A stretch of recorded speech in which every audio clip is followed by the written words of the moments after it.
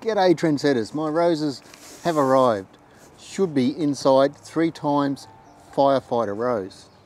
I'll tell you a little bit more shortly about why I chose that rose and what I plan to do with it. But hopefully this is the start of my retirement.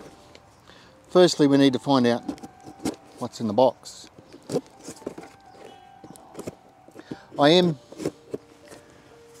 would have liked these to have arrived a little bit earlier. It's mid-August now and the weather's really starting to warm up. So probably 3 or even 4 weeks ago would have been more ideal to me, but it is what it is. An invoice. Hybrid Tea Bush Firefighter. ×3. 1 times freight, and please leave in a safe position. Oh, I got labels as well. How cool is that?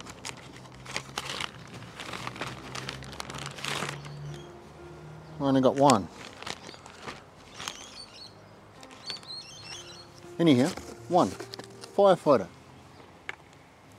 I chose this one. A, it's red.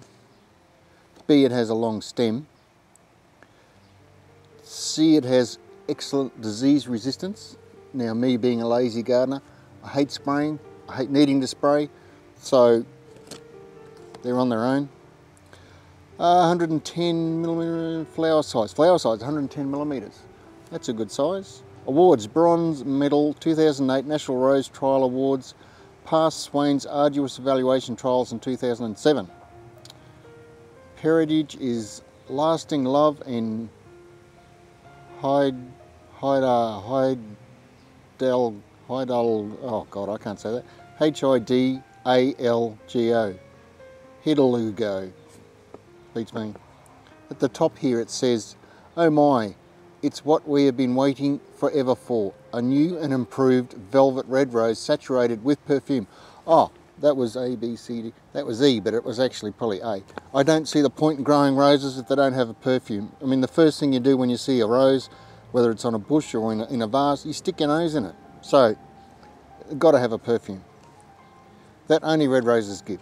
Superbly fragrant, long-stemmed red roses endure as a cut and vased rose for longer than most red roses. Grow firefighter for those you love, or if you love the show bench. If you like Oklahoma or Papua land, you'll love firefighter. So, firefighter. And basically, okay, there you go. They are individually labelled again. Hybrid bush tea, new and protected. Protected, I think, means that they are PBR, so you can't, copyright reserved, so you can't propagate them and sell them yourself.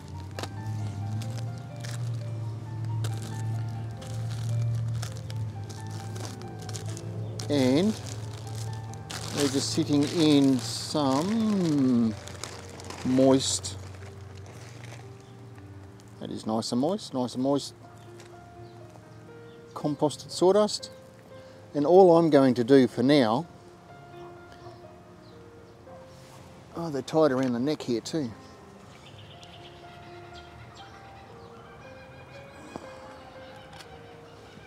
All I'm going to do for now is string everywhere.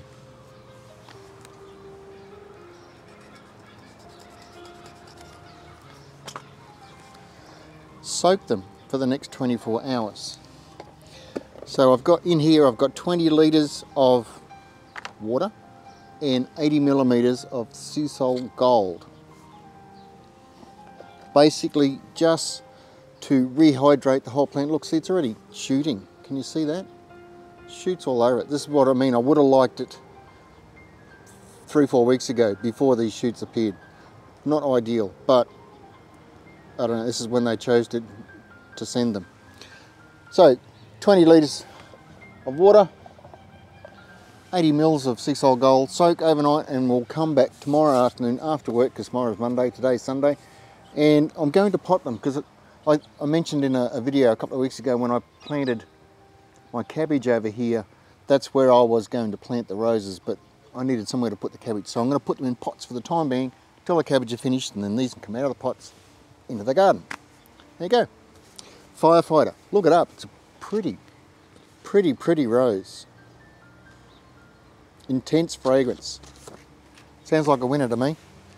All right, come back tomorrow and we'll pot these up.